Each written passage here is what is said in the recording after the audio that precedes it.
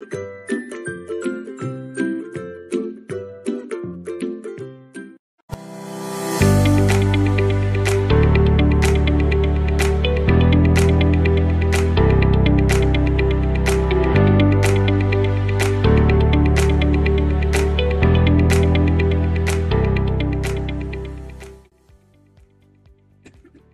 data in the table above were produced by a sleep researcher studying the number of dreams people recall when asked to record their dreams for 1 week.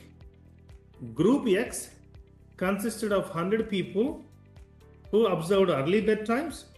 Group Y consisted of 100 people who observed later bedtimes.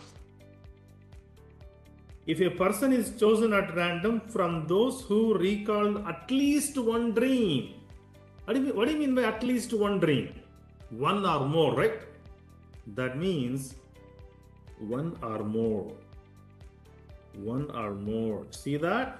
Guys, see that? One or more? 1 to 4 or 5 or more. That means all of them. What is the problem? If a person is chosen at random from those who recalled at least one. So how many people recalled at least one dream from those both the groups? What's the total here?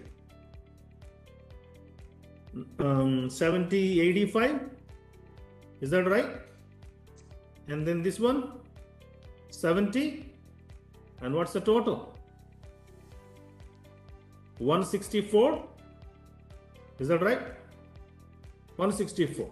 So what is the probability that the person belongs to Y? Out of the 164 people, how many of them belong to Y? 79, right? So what's your probability? 79 divided by 164.